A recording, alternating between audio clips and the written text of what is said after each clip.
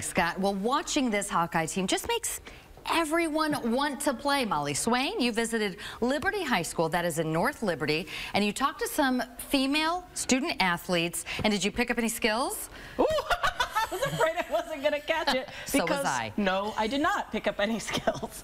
But I did speak to 3 girls who are rooting for the home team and who also thought the first Final Four berth for the Iowa women in 30 years transcends basketball and means a lot for women's sports in general.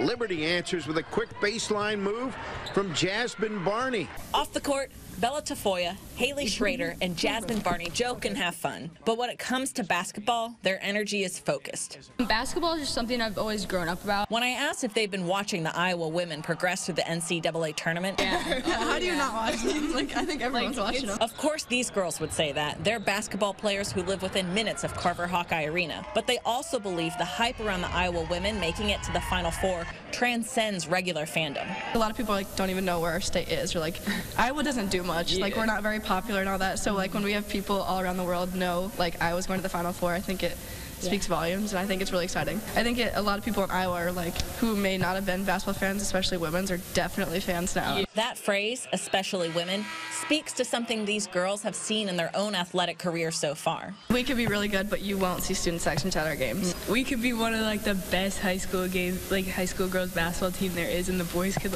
not to be mean, but they couldn't be as good, but people would still come to their games because ooh, they could dunk. Seeing a women's team generate buzz is another reason they're excited for the Hawkeyes. But in the end, it's just exciting to see girls like them who play how they do, for the love of the game.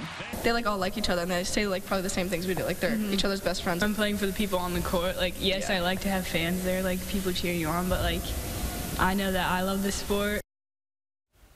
By the way, the coach at Liberty, Jamie Brandt, also used to be a Hawkeyes player, which has the girls extra pumped. In the studio, Molly Swain, KCRG TV 9 News.